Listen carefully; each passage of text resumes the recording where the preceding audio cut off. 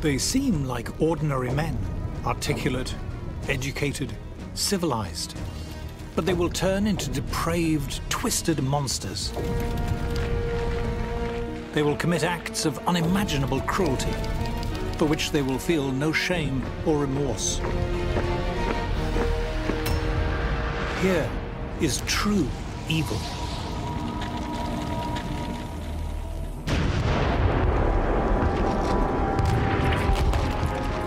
Berlin, 1945. At the heart of the ruined city, the charred remains of Dr. Joseph Goebbels and his wife. Close by, the dead bodies of their 6 children. The Goebbels kill their own children, poison them, because their love for Hitler and their love for Nazism is just so great that they'd rather commit infanticide than to see the world without their beloved Fuhrer and their beloved Nazism. Joseph Goebbels, the Nazi master of propaganda and marketing. Joseph Goebbels was brilliant at his job. He starts using simple imagery, simple wording, and he knew exactly what he was doing. He knew his audience. Joseph Goebbels, the man who sold Hitler. Goebbels elevates Hitler into a godlike figure, into a divine presence, and imbues him with a spirituality that he hopes will inspire people on a level that transcends anything that ordinary politicians could offer. Joseph Goebbels, the club-footed socialist, university academic, and novelist. This extraordinarily intelligent man was one of the most evil men in history.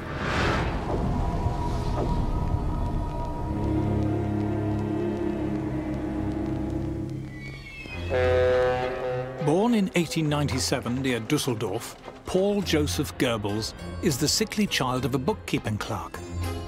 Life wasn't particularly easy for Joseph Goebbels. He contracted polio very young, which left him club-footed and physically frail. As a student, he excels at school and then here at Heidelberg University, and he decides to become a novelist.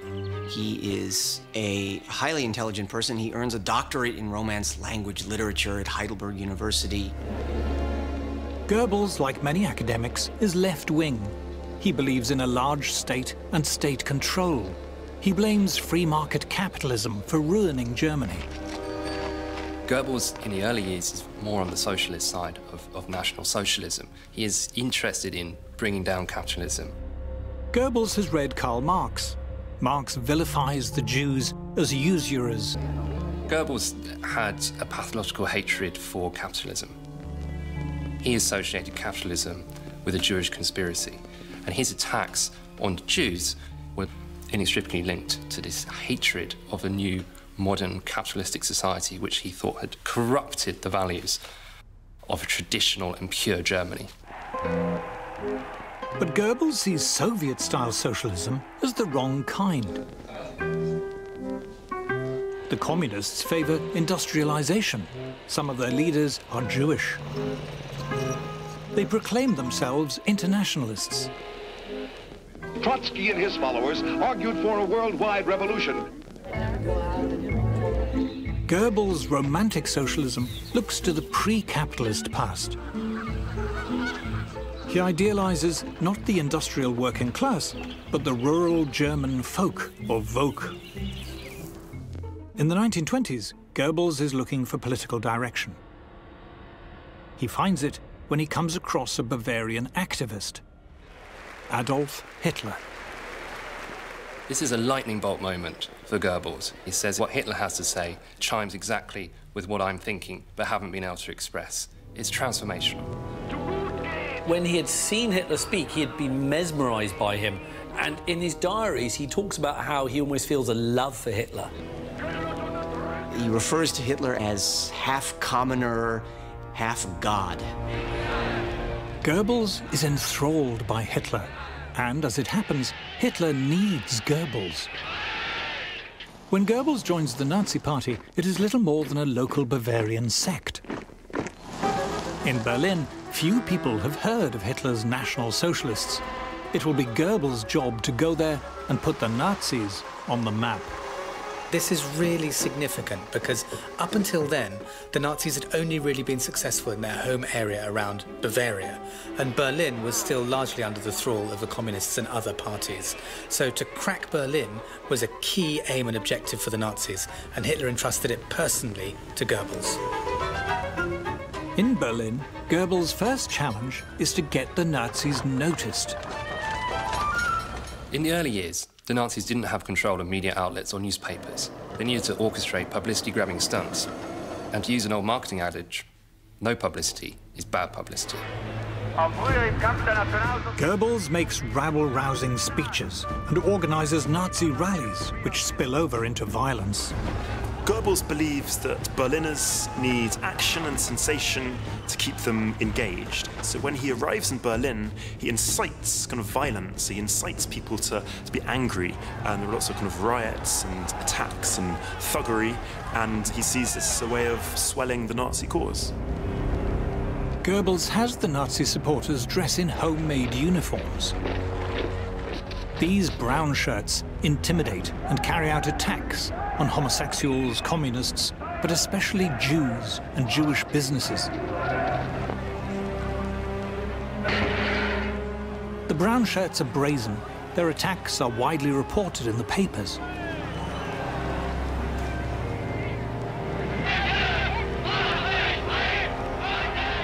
The Nazis, of course, were a primary perpetrator of street violence in Berlin. Nazi brown shirts would be deliberately sent to a neighborhood just to invite trouble. Goebbels is above all at this stage a rabble-rouser. He really wants to have actual fights that are going to create publicity, create a sense of conflict, and are therefore just going to get the Nazis into the news. But Goebbels wants his own propaganda vehicle. So in August 1927, he sets up a National Socialist newspaper. It's called Der Angriff, the attack.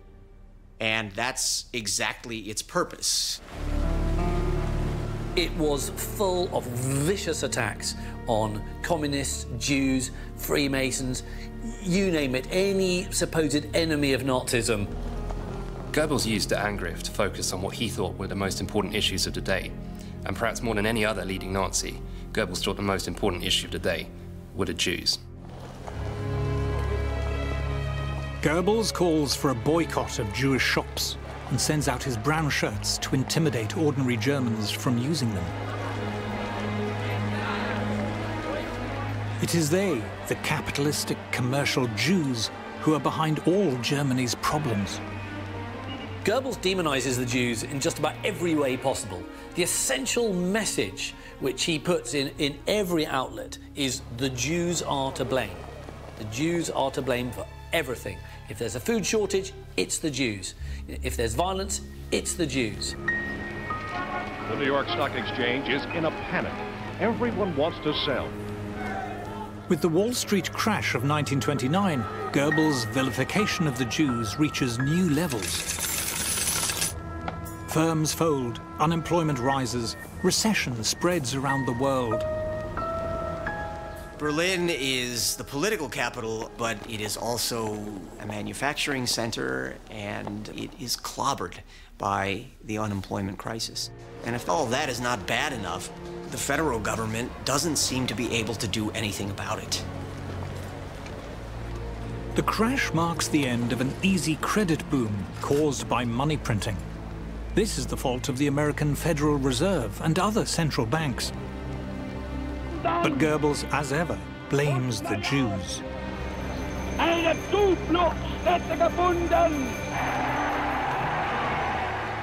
In the run-up to the 1930 election, Goebbels' poisonous anti-Semitic campaign is a spectacular success. The Nazis become the second largest party in the Reichstag. But Goebbels knows that hate is not enough. To secure power for the Nazis, he decides to use the latest marketing techniques. And for these, he turns to America.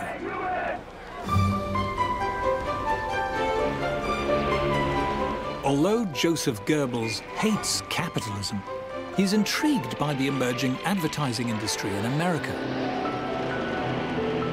American capitalism is producing vast numbers of consumer goods. Keeping the coffee in the icebox? Yes, Mr. Jones, it's a new kind of coffee. To market these goods, new forms of communication and sales techniques are being developed. Goebbels will copy the techniques used by the ad men on Madison Avenue, not to sell breakfast cereal and washing up powder, but to sell the Nazis. Goebbels is in the sales business. He knows he has to sell Hitler and he has to sell the Nazi Party. So he turns to the world of advertising and he becomes fascinated and enthralled by American advertising companies of the period. He even hires one and brings them over. He could have been selling washing machines or fridges with the techniques that he's using, but actually he's selling the darkness of Nazism. Goebbels starts using very recognizable imagery, simple lettering, simple wording. And Goebbels uses his messages repeatedly. He's very clever. They work on a simple level, but if he puts them into a brain often enough, they really sink in, they work, they mean something to people. And he knew exactly what he was doing. He knew his audience. It was clever stuff. This drumbeat of repetition makes people feel the ideas have to be right, and they become an innate part of the way people see the world. And that is a propaganda and political tactic that is still very widely used today. Dr. Joseph Goebbels applies his newly acquired marketing techniques to transform the image of Adolf Hitler. Hitler is seen by many Germans as just a small-minded, thuggish rabble-rouser, hateful, embittered, backward-looking. But in the run-up to the 1932 elections, Goebbels tries to recast him as modern, dynamic, and optimistic. He sends Hitler on a speaking tour across Germany. Hitler travels by plane, which makes him look glamorous. Goebbels arranges for Hitler to speak at rally after rally with a message of hope and renewal. The petty Bavarian thug starts to look like a thoughtful statesman, with a worked-out set of policies to turn Germany around. And it works. The final touch to Adolf Hitler's vigorous election campaign was to register his vote. Here you see the Nazi leader entering the polling booth, watched by a small but enthusiastic crowd. When Germany takes to the polls on November the 6th, 1932, over 11 million people vote for Hitler. The Nazi Party becomes the largest in the Reichstag. Within months, Hitler becomes Chancellor of Germany. Hitler gets a tremendous ovation when leaving for his first cabinet meeting. Joseph Goebbels writes in his diary that night, "The new Reich has been born. The German Revolution has begun." When Hitler's appointed Chancellor, he is not instantly a dictator. He does not instantaneously have total political control in Germany. The dictatorship has to be built. And to do that, propaganda is fundamental. From America, Goebbels has learned the immense marketing power of celebrity. Hitler is still just another German politician, but Goebbels sets out to work on his image. From now on, Hitler will be sold as the almost mystical redeeming savior of the German people. Their guide, their Fuhrer. This is the beginning of Adolf Hitler, Nazi superstar. Goebbels begins to manufacture an image of Hitler as this kind of messianic, almost cult-like figure.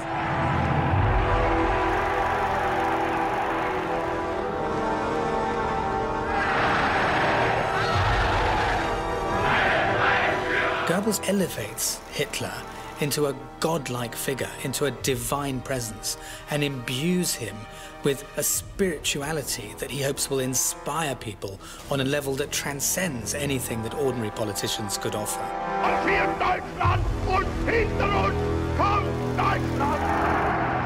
Over the radio, on film, in his carefully staged public appearances, Hitler is depicted as a national superhero, idolized by his screaming fans.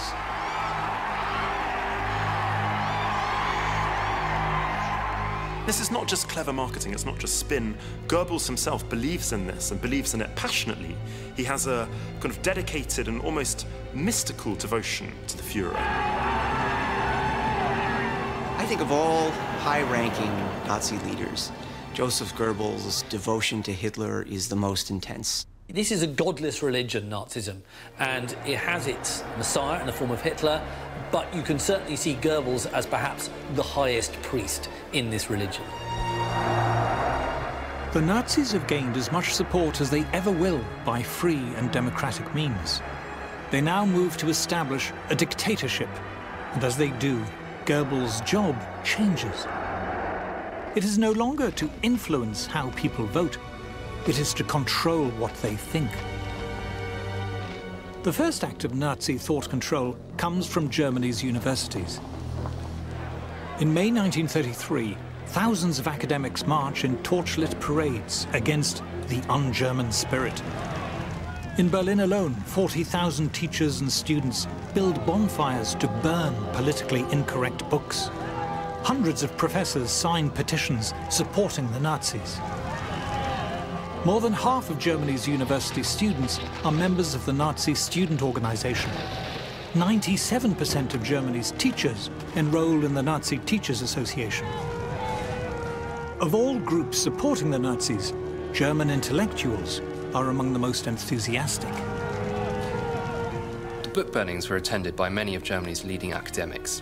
It's a sad fact that academics have not always supported free speech. Far from it.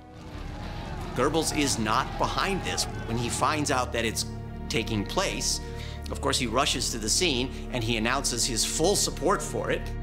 He very much wants to have control over these kinds of things, but this was a spontaneous action taken by highly radicalized Nazi university students, and one that he was in complete support of. As the books burn, Goebbels declares the end of Jewish influence on intellectual life.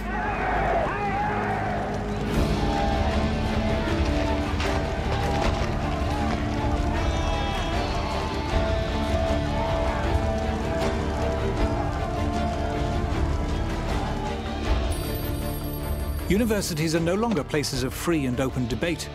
Unacceptable opinions are censored. To extend this regulation of ideas throughout society, Goebbels sets up the Reich Ministry of Public Enlightenment and Propaganda. Let's not forget the Ministry for Propaganda is also called the Ministry for Propaganda and Enlightenment. And only in dictatorships do you have ministries for enlightenment, in which you are trying to show the population what they should be thinking and to enlighten them. To control what Germans think, Goebbels knows he must control what they hear and read and say. Differences of opinion, the kind of thing you might expect in a liberal democracy, were anathema to the Nazi state. Goebbels directed people's thoughts. Goebbels' job is conformity. There can be no diversity of opinion. Either you think and believe as a Nazi, or you're an enemy of the state. As under communist socialism, state regulation of the media will become a cornerstone of Nazi rule, and a necessary first step towards the horrors of Auschwitz. To establish a dictatorship, the Nazis must kill free speech. So Goebbels attacks privately owned newspapers. He says they reflect the views of fat cat capitalists. They spread fake news. To protect the German public from their lies, newspapers will now be regulated by the state. News is brought entirely under the control of Goebbels. So every idea, every opinion, every reflection has to go through Goebbels. Of course, the other side of that is eliminating oppositional press, a free press. And Goebbels is at the center of it. Journalists will no longer answer to the capitalistic private owners of newspapers. Newspapers will no longer compete for readers in the marketplace of ideas and opinions. News will be provided by the state. The state will be the guardian of public opinion. Almost single-handedly, he turns journalists into civil servants, he turns newspapers effectively into pro-government pamphlets, and any newspaper that seemed to say anything even slightly critical or not supportive of the Nazi regime is simply shut down. With newspapers under Nazi control, Goebbels turns his attention to the new media of the time. For Joseph Goebbels, the ultimate tool of propaganda was the radio. A newspaper, you actually have to make the effort to read it, or a book, you have to make the effort to read it. But by its very nature, radio can just be on in the background. You can just be picking it up almost subliminally. It's a very sort of invasive form of information. It was the ultimate means of propaganda, and he used it to the hilt. In capitalist America, private citizens are free to set up radio stations. But in Nazi Germany, Goebbels bans private radio stations. Only the state is allowed to broadcast radio programs. But in this, he is simply following Britain's lead. The Nazis imposed state control and monopoly of radio. Of course, the British were doing exactly the same thing with the BBC. To help get the message out, Goebbels makes available a state-subsidized affordable radio, the Volksempfänger, the People's Receiver. He has loudspeakers installed in public squares, offices, schools, and even restaurants. Nazi propaganda is inescapable. But the most exciting new media of the interwar years is film. German cinemas are full of Hollywood movies. But Hollywood is Jewish and interracial. Its movies promote poisonous capitalistic ideals like freedom and individualism. Germany has budding, talented directors like Fritz Lang and Billy Wilder, but many of them are either anti-Nazi or, worse still, Jewish.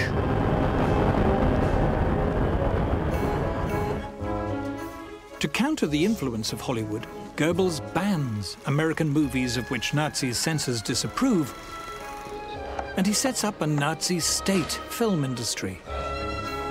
The German film industry, when it comes under Goebbels' control, starts going from what should be an artistic powerhouse of fantastic films made by independent, dazzling filmmakers into simply yet another organ of the Nazi state. If you live under the Nazi government and you're a filmmaker, you don't want to take many risks. Obviously, the consequences could be quite severe. So although not all films were overtly propagandistic, the ones that were made purely for entertainment's sake tended to be sort of banal and trite and actually universally terrible. You see, classically, of course, Jewish figures presented in this very hackneyed, Shylockian way. British and American films are full of humour, irony and satire. The Germans, none. The Nazis were deadly serious and dull. Life under Nazi rule is miserable for German cinema audiences, but head of the Nazi state film industry, Joseph Goebbels, is having a great time. He runs a really quite effective casting couch. If you want a good part in a film that's under the auspices of Joseph Goebbels, and let's face it, all the films are under the auspices of Joseph Goebbels, then it's quite a good idea to start an affair with him. One ambitious actress keen to advance her career is the alluring Lida Barova. Goebbels begins a 2-year affair with Barova. For sleeping with Goebbels, Barova is richly rewarded. In the 1930s, she'll star in 34 films. Goebbels' control of the newsreels, meanwhile, allows him to turn himself and his family into household celebrities. Goebbels has married divorcee Magda Quandt.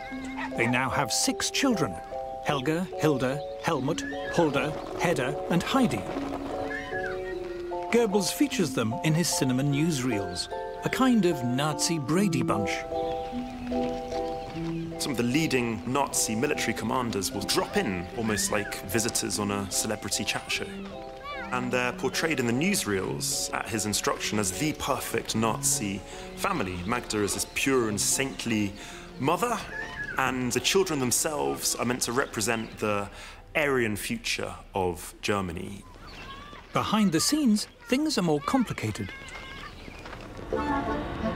Goebbels' wife is in love with Hitler, and Hitler is rather keen on Goebbels' wife.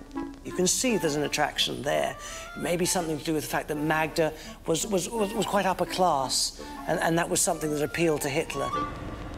In Berlin, the rumor is that Magda is sleeping with the Fuhrer. This hardly fits with Hitler's godlike public image. He doesn't want to be involved in that. He wants to stay clear of that. He wants to stay as pure as Germany is pure. But the reputation of Hitler is quite safe. The Nazi state controls every means of communication across the whole of Germany. Goebbels was one of the first key political figures to realise how important propaganda is with all these emerging new technologies. He recognises that you have to have control across the board of film, emerging television, radio, books. And actually that's probably Goebbels' smartest move, is realising that you need to lump them together. Goebbels' ministry gave him astonishing level of control. It gave it to this one individual, this one man, who could decide what everybody read, what everybody listened to, what everybody did, how everybody grew up, how everybody thought. All of it. Goebbels is, if you like, a kind of spider at the middle of this enormous web of propaganda, and that's instrumental in brainwashing the German populace. With the full power of the state at his disposal, Goebbels has all but extinguished free speech. Germans are subjected to a constant barrage of state propaganda. It becomes unacceptable to hold dissenting views. They are able to eliminate all political opposition when they make all forms of political opposition extremely dangerous. They create a situation in which it is extremely dangerous for Germans to stand up for their fellow Germans, for their neighbors, for their friends, acquaintances, for their co-workers. State media control now allows the Nazis to do pretty much what they like. They are in a position to remove all restraints on themselves, to begin putting into actual practice this idea of removing Jews and Jewish influence from Germany.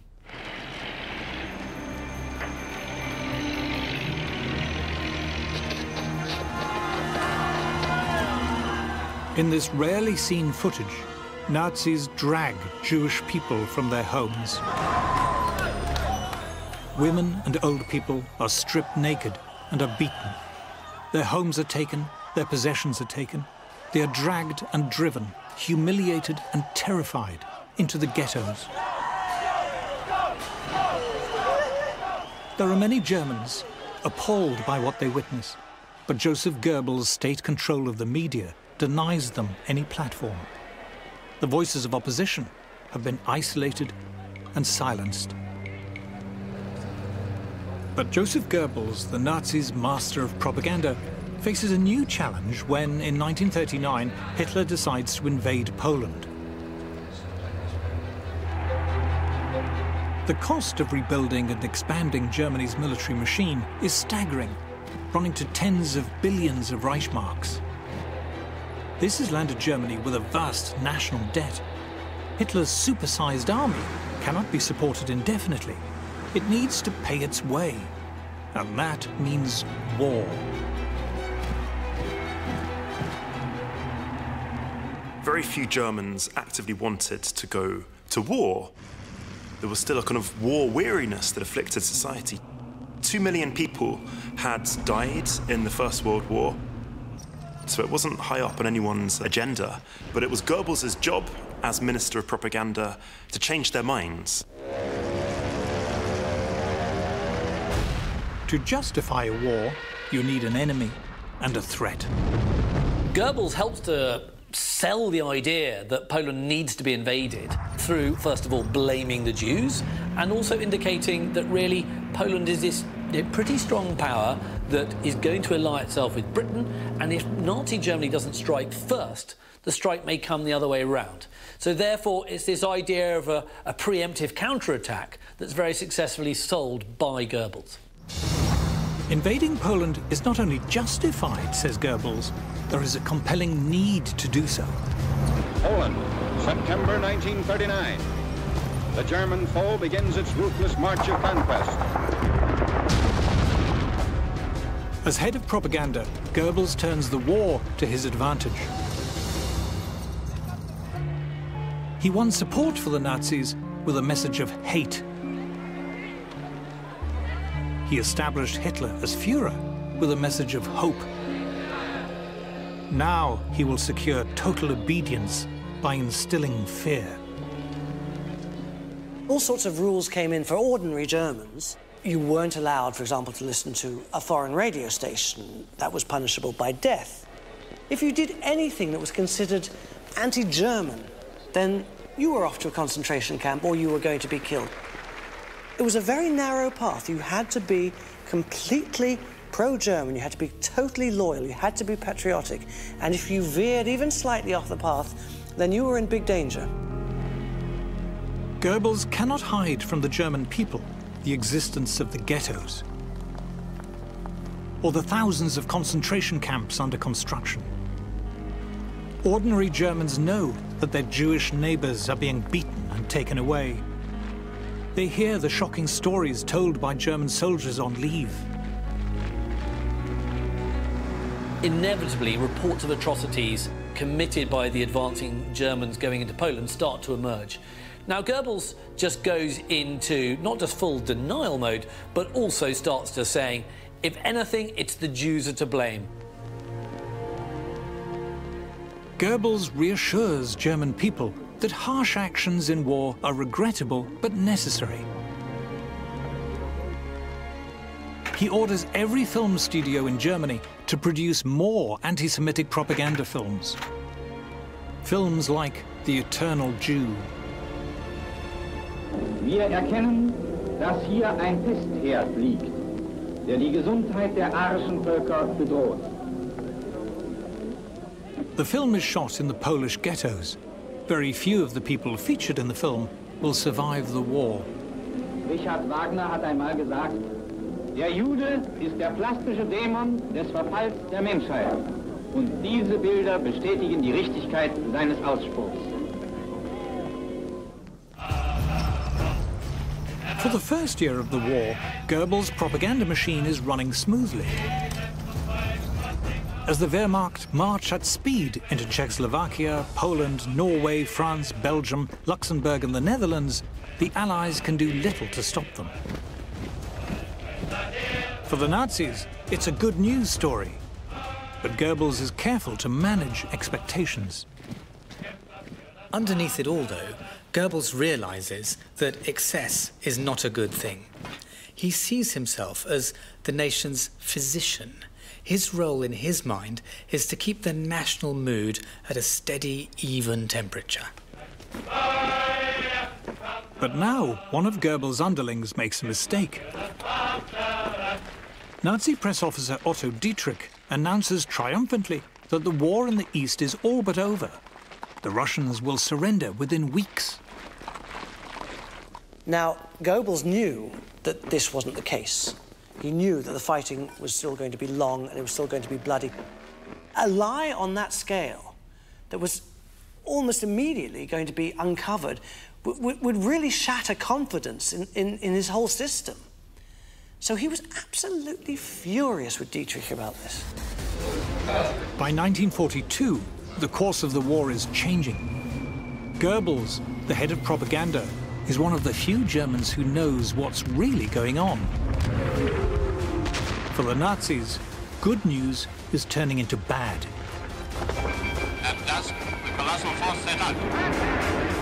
Allied war production is quickly overtaking Germany's. Hermann Göring's Luftwaffe is losing control of the skies. Hitler's aircraft are outclassed and outnumbered. Meanwhile, the glorious offensive in the east comes to a juddering halt. German soldiers are being slaughtered.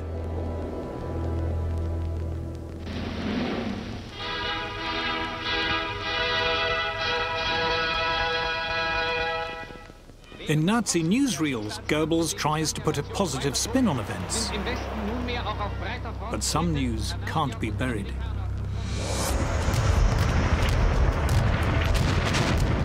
The Russians, who have suffered so much at the hands of the German army, are paying them back in kind. In the Battle of Stalingrad alone, 500,000 Germans will be killed, wounded or captured. These prisoners are just a few of over 300,000.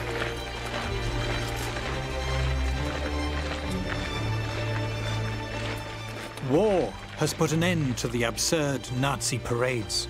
The smart goose-stepping soldiers are now dying of frostbite.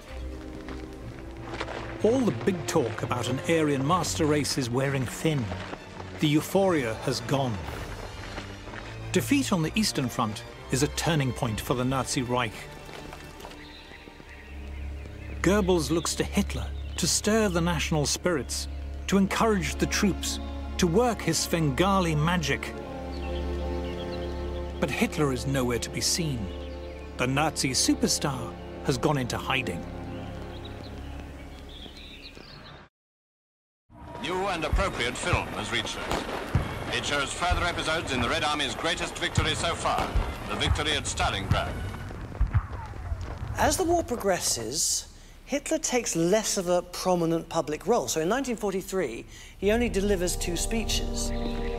This is very, very difficult for Goebbels' propaganda machine, because how do they explain this? He is absolutely the focus of Nazism. He is the embodiment of Nazism. And if he's not appearing anymore, it's very difficult for Goebbels to explain the reason why.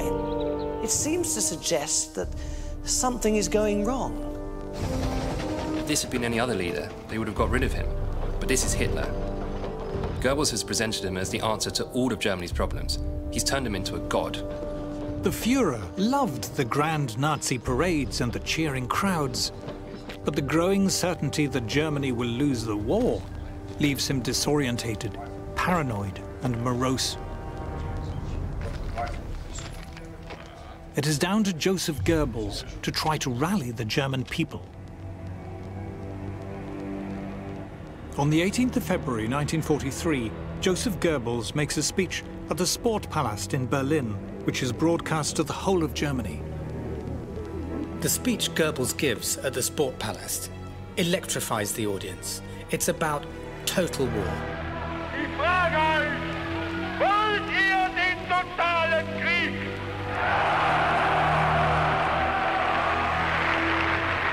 Wollt ihr ihn, wenn nötig, totale und radikale, als wir ihn uns heute überhaupt erst vorstellen können? It's about blood, sacrifice, determination. And he gives the German people a simple choice. There is either total war and total victory, or total defeat.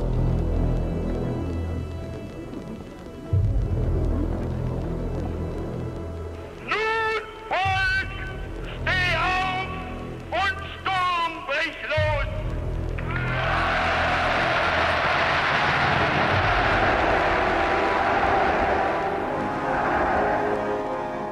Goebbels' oratory is mesmeric, but the euphoria is short-lived. Most Germans, it seems, aren't as keen as he is on total sacrifice. As discontent grows, Goebbels orders further clampdowns. As Germany's military fortunes deteriorate, it becomes increasingly dangerous for Germans to talk about the war, and more Germans are being punished for expressing defeatism. Throughout 1943, around 100 Germans a week are being shot for defeatism or sabotage. They're being shot for telling the truth. Germany is going to lose the war. While the big guns fought it out with hidden Nazi shore batteries, our first wave moved in. With the Allied D-Day invasion, Goebbels' task looks increasingly hopeless.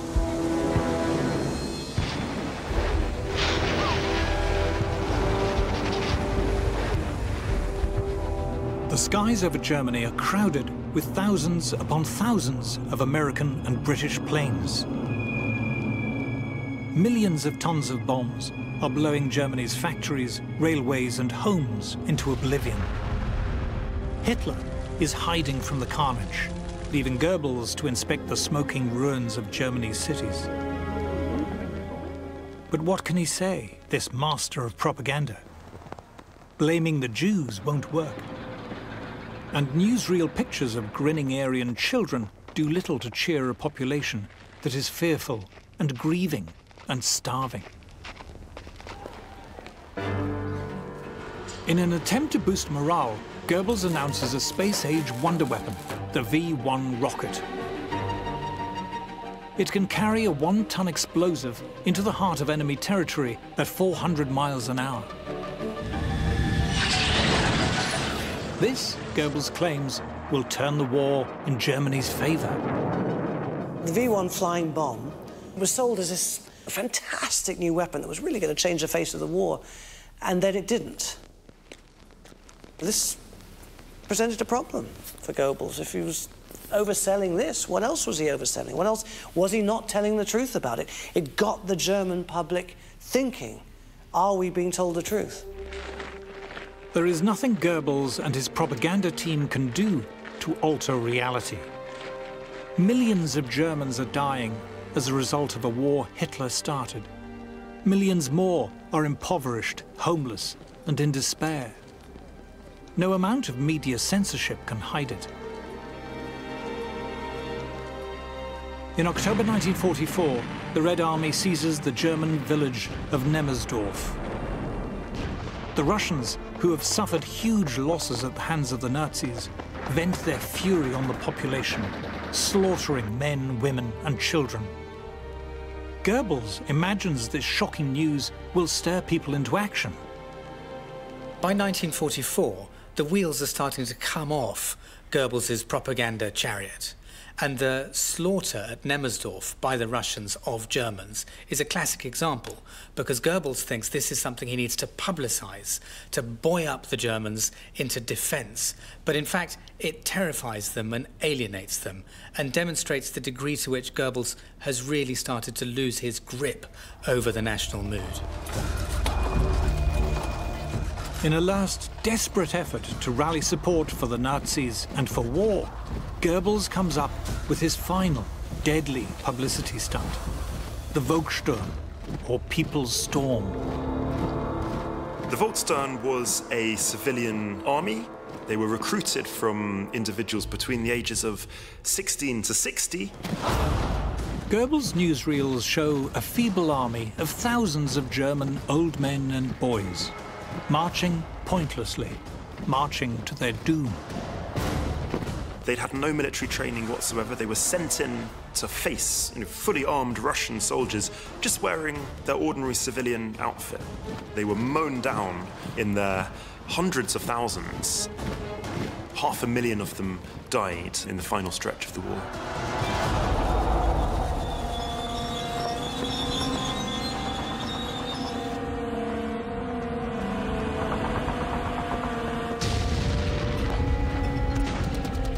As German conscripts, old and young, are forced to sacrifice themselves pointlessly in the streets of Berlin, the mighty Aryan warrior Adolf Hitler and his head of propaganda are cowering underground, protected by 13 feet of concrete.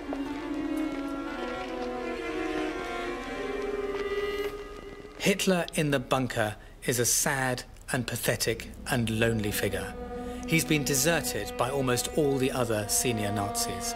He views this as the greatest betrayal. But there's one person who stays with him to the end, and that person is Goebbels. As we know, Goebbels and his wife have this love triangle almost with Hitler.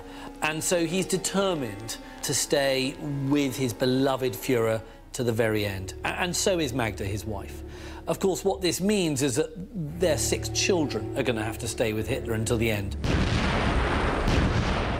On April the 29th, as the guns rage overhead, Goebbels witnesses the marriage of Adolf Hitler and Eva Braun. The honeymoon is short. The next day, Hitler and his bride kill themselves. With Hitler dead in the bunker, the Goebbels' world has been destroyed. But the last act is truly, truly chilling.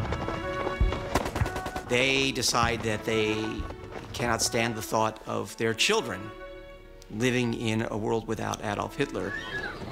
As the Goebbels' 6 children sleep, cyanide tablets are dropped into their mouths. The eldest girl wakes. In the struggle to make her swallow the pill, her jaw is broken. The Goebbels kill their own children, poison them, because their love for Hitler and their love for Nazism is just so great that they'd rather commit infanticide than to see the world without their beloved Fuhrer and their beloved Nazism. Having killed their children, Joseph and Magda Goebbels leave the bunker. They walk to the garden of the Reich Chancellery. Joseph Goebbels shoots his wife, then turns the gun on himself. It was Joseph Goebbels, the romantic novelist, who created the Fuhrer myth. It was Goebbels, the academic intellectual, who burned the books, trampled on free speech, and instilled the poison of National Socialism into Germany. It was Goebbels, the idealistic young socialist, who paved the way for the extermination of Europe's Jewish population. It is a chilling lesson, too easily forgotten, that the Nazi Holocaust, among the greatest crimes ever committed, would not have been possible but for Goebbels' state control of the media. The corpses of Magda and Joseph Goebbels are taken by the Red Army back to Russia. They are kept until 1970, when, without ceremony, they are destroyed. Like rubbish, the ashes are simply thrown away.